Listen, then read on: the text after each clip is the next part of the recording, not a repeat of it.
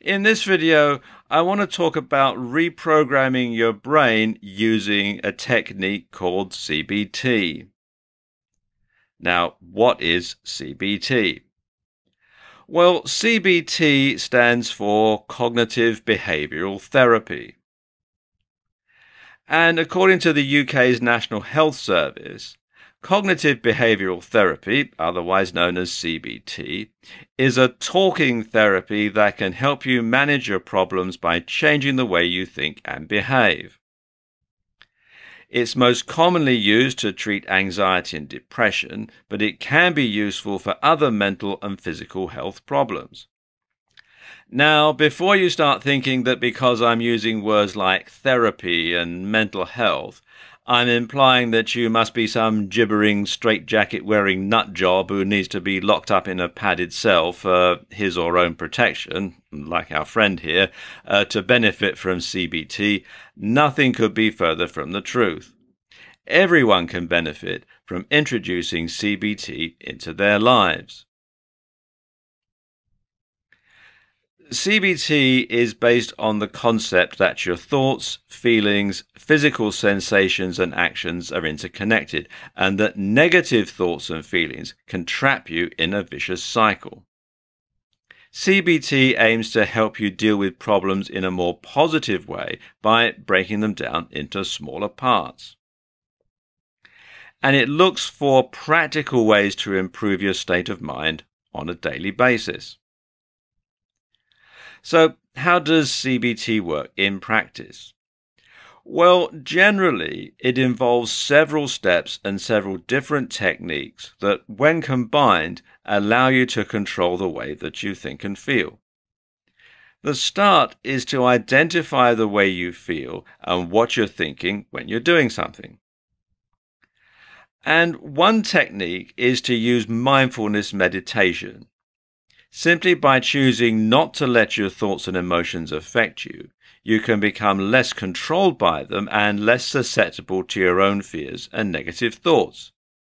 Just empty your brain and concentrate on the here and now and what's going on around you. But at the same time, when the thoughts do start to creep in, you're going to make a note of them so you can try and change them. And this technique is called journaling. And what you do is you write down the feelings as they come to you, or you can write them in a journal at the end of the day. The next steps fall under the category of cognitive restructuring, and you can think of this as reprogramming yourself. And the first is thought challenging. Now, thought challenging is simple. It means that you're looking at all those thoughts that you made a note of, and now you're challenging them and testing whether or not you think they're really true. So, if you're afraid of public speaking, it may be that you think things like, I'm going to stutter and everyone will laugh at me. In thought challenging, we're going to deconstruct that belief and see if it really is likely or if it's anything to really be afraid of. So ask yourself, why would you stutter? Do you normally stutter when you talk? Why would people laugh at you? Are people usually that unkind? Would you laugh if someone had a hard time giving a speech? Or would you be more sympathetic and understanding than that? Does it matter? If you aren't going to see these people again, why does it matter what they think of you? Ask yourself these things and focus on the fact that the worst case scenario really isn't all that bad. Once you can start doing that, you'll see there's nothing to be afraid of. You can even repeat a maxim to yourself as a positive affirmation. It really doesn't matter what these people think of me. It really doesn't matter what these people think of me. You can think that to yourself over and over again. Hypothesis testing can be one of the most unpleasant and upsetting parts of CBT, but it's also by far one of the most immediately effective. The idea is that you're looking at those fears that you have, and then you're going to test if they're true. Now, let me give you an example from my own experience. When I was a boy, I had a terrible fear of escalators.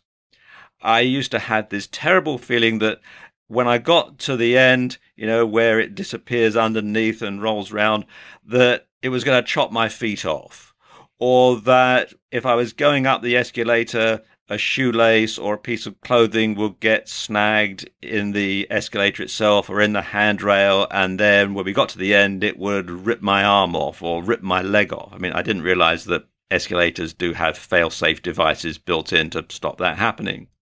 So every time I went anywhere and there was an option to use the stairs instead of the escalator, I always took that. And the more I avoided escalators, the worse my fear and my phobia got. Well, one day, I suppose I was about 10 years old, and I went up into central London with my parents, and we took a journey on the London Underground, on the tube.